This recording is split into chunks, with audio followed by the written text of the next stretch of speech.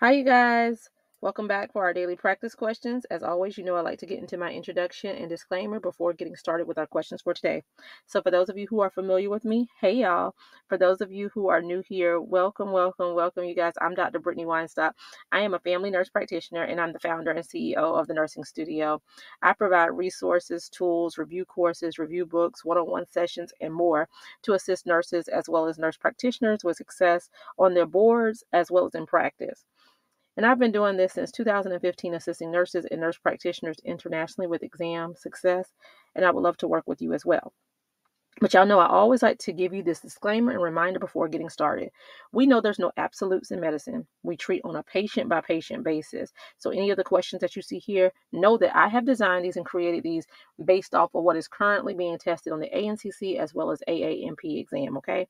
Now, any of my videos, when I'm teaching you guys on things that we currently do in practice, I will always say that so there's no confusion. So with that being said, let's get into our questions for today. And real quick, before we get started, by now you probably have seen it all over, but I am doing my practice question course July 13th from 10 a.m. to 11:30 a.m. Eastern Standard Time. I have it for the low cost of $49. Trying to give back to you guys. Y'all reached out, asked about it. I haven't done this practice question course. I used to do it in the past. Somebody asked me to bring it back, so here it is. Thank me later.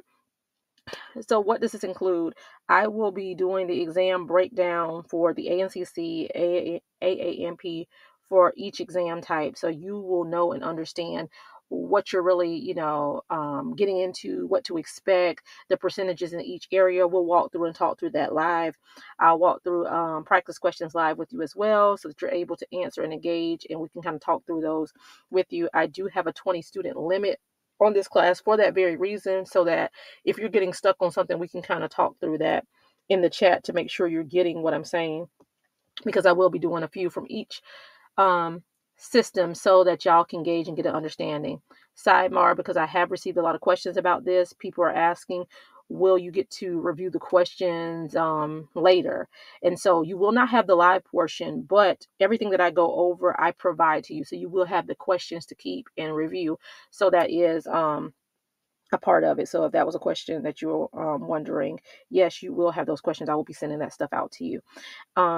Also, I will be discussing how to walk through and break down each of the question types, and I'll be providing test taking tips. And then at the end, we'll also have a mini Q&A session for you to ask any questions that you need answered, and we'll go from there, okay? So if you are looking to join, I look forward to working with you guys. We're a couple of weeks out for it, but grab your spot. There's only 20 available.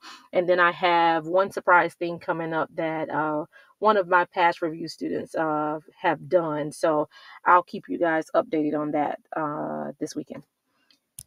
All right, you guys, let's get into question number one.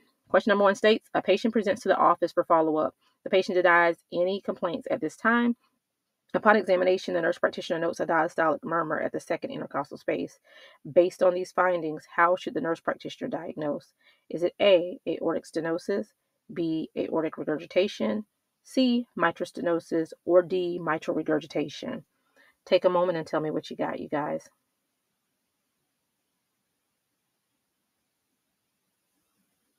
All right, I always recommend reading the stem of the question first, so it allows you to slow down to make sure you're answering what is being asked of you. So here the stem of the question states, based on these findings, how should the nurse practitioner diagnose? You know what I always tell you. And when you sit down to that test, I want you to hear me say, if it's asking you to diagnose, I want you to run it back and see what the assessment findings are. If it's asking you to treat, you run it back. You know the steps. You know the drill by now. And so what are we diagnosing? We're talking about murmurs here, right? So this patient came in, they're denying any complaints. It's just a follow-up. But on exam, the nurse practitioner has noted a diastolic murmur at the second intercostal space. So y'all pay attention to the key identifiers. Y'all know when I talk murmurs, I always tell y'all first, and y'all know I know all the details, and there's so much more to all the things that we do. Cardiology is my background. I know. But I'm trying to help you to quickly assess and get these questions correct, as well as identify patients in practice, okay? So first, you need to know systolic versus diastolic, right? Because on these exams, they're going to tell you one versus the other. So if it's asking you about murmurs, don't just skim across this and eliminate that. Look for that in the question, okay?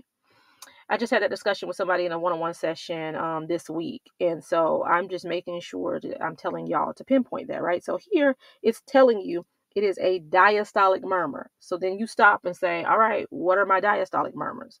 Now, you know Brittany's brilliance with my murmurs, but you guys, I always say there's so many mnemonics for murmurs. Do whichever one you know and stick with that one, okay?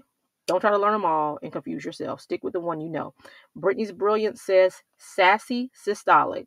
The sassy systolic crew says men really are stupid. Mitral regurg, aortic stenosis. And then diastolic are the opposite. So that means diastolic would be what? Mitral stenosis and aortic regurgitation, right? So that means B and C are all that we have left to choose from here, right? Now they say that the murmur is at the second intercostal space. You know, that's the next thing I tell you to know. Know the location. So what is at second intercostal space? Aortic, right? A comes before M. Aortic is at the second intercostal space. Mitral is at the fifth intercostal space, right? 2 and 5. A and M, right? So if B and C are our ones that we have left to choose from, because those are our diastolic murmurs, then our answer is what? Aortic regurgitation, right? B. And I know some of you are like, girl, we know, we got it. But for those of you who get tripped up on this, I wanted to slow it down one more time for you guys, okay? All right, so B is your best answer, aortic regurgitation. Question number 2. A patient presents to the office with complaints of pain to the right upper quadrant of the abdomen. He states that he has been nauseated for the past couple of days. What will be the best test for the nurse practitioner to complete to further assess this patient to obtain a diagnosis? Is it A, SOA sign, B, Murphy sign, C, Cullen sign, or D, obturator sign? Take a moment and tell me what you got, you guys. All right, so the stem of the question here states, what would be the best test for the nurse practitioner to complete to further assess this patient to obtain a diagnosis? So that's a lot, and I did it on purpose because you know this test and these tests will give you a wordy, fluffy scenario that you feel like you need to take it back to childhood and run your finger under each line to make sure you're even understanding what the question is asking. But this stem is just simply saying, what test do we need to do to confirm the diagnosis that we think, right? So here, this patient came in, they have right upper quadrant pain, they're nauseated. What is the thing you need to think of instantly? You know, that's one of my sayings. When I say this, you say that. So if I say right upper quadrant pain, you should think cholecystitis, right? Right? So then what tests do we do to confirm a diagnosis, a differential diagnosis of cholecystitis? Your answer is B, Murphy sign, right? We do the Murphy sign for cholecystitis. So B, Murphy sign.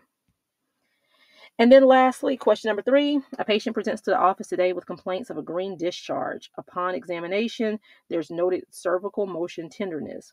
The nurse practitioner is explaining to the NP student the test that should be completed for further assessment. What test should the nurse practitioner instruct the NP student on? All right. Is it A, a urinalysis, B, NAT, N-A-A-T, C, ultrasound, or D, a cervical cytology? Take a moment and tell me what you got, you guys.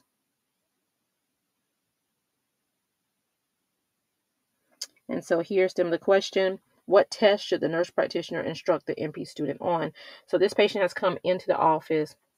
They're having a green discharge. On exam, cervical motion tenderness is noted.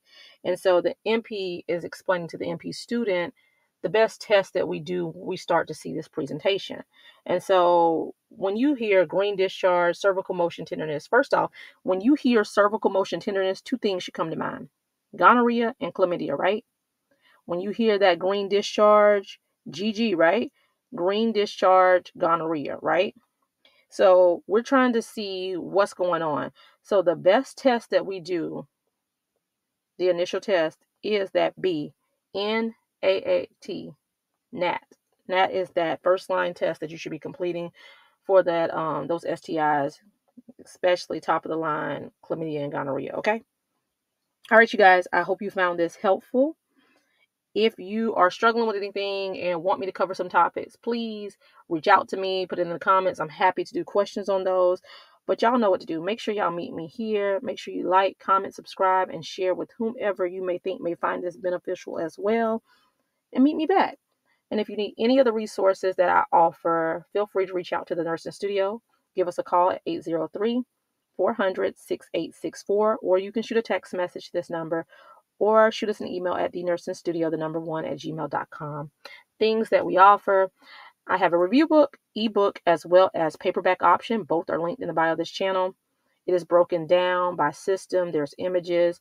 It is broken down with an interactive section per system as well. It is fill in the blank based on how I teach y'all: assessment, diagnosis, evaluation, and treatment, as well as there are practice questions in the back with rationales to complete as well.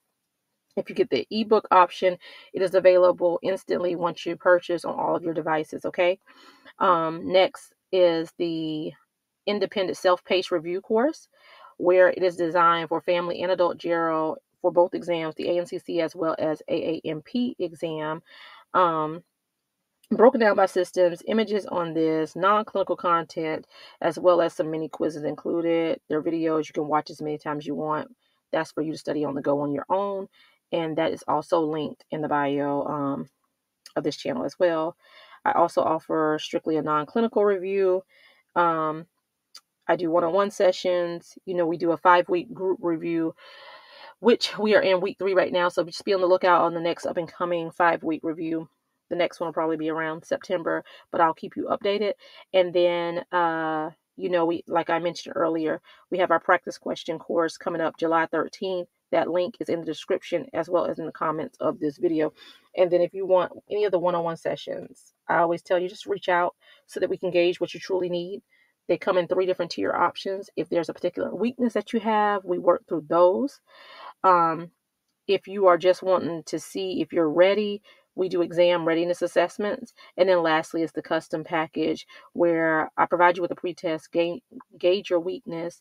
We design a study schedule based off of how long you're looking to study. I work alongside with you during that time frame, and then we make sure that you are strengthened and prepared so that you can be successful on boards, okay? So if you need any of those resources, like I said, feel free to give us a call or shoot us an email. But make sure y'all meet me back here. All right. Happy studying, you guys. Bye.